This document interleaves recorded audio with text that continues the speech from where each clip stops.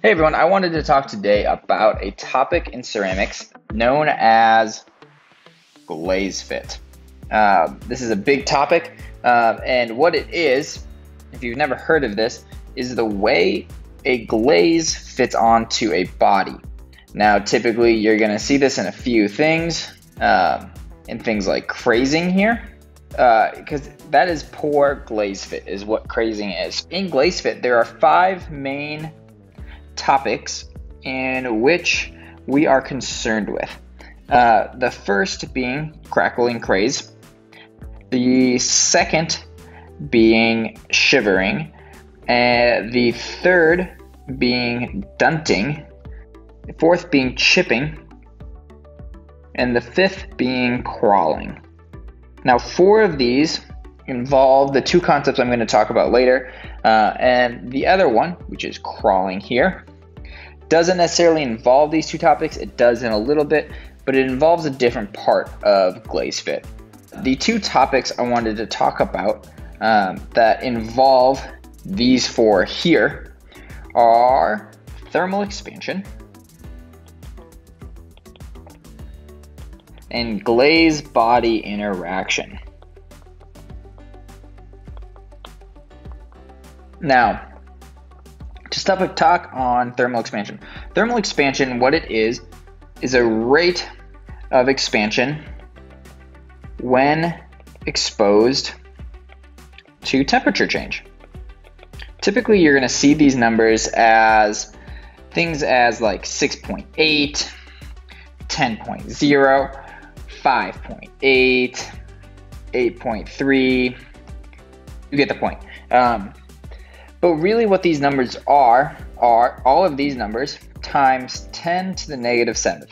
That means that it is expanding at a 0.0000068, typically in inches or centimeters, per degree, typically Celsius, but sometimes can be Fahrenheit.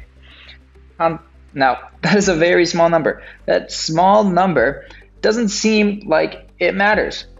But if you think how big an atom is 0.0000000x. Now, depending on which atom you're talking about. So that number here is big for an atom. That's actually a big change.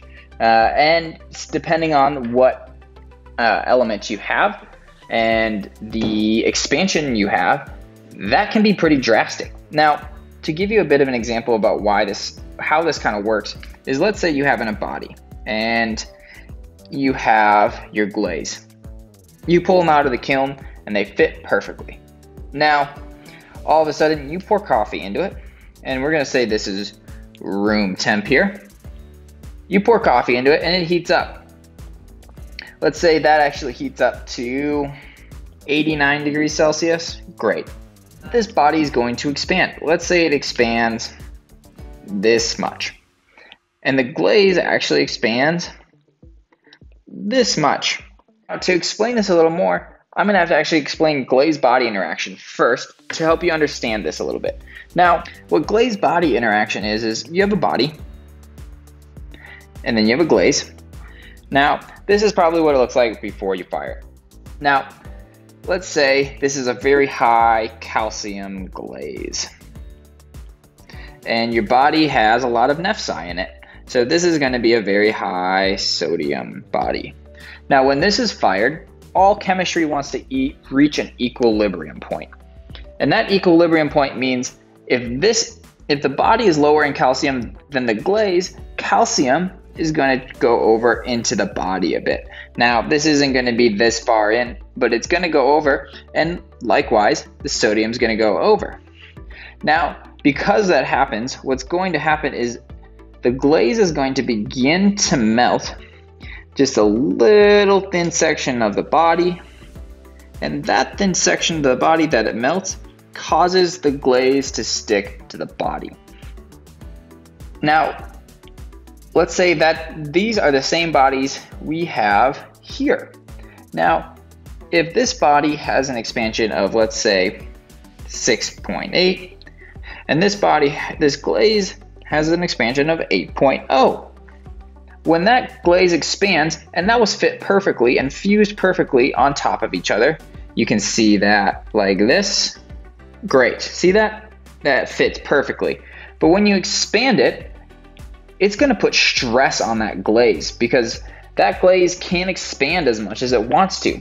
So when it's trying to expand, it's going to have to release stress. And how it does that is causing micro cracks nonetheless, in your glaze all the way down to the body.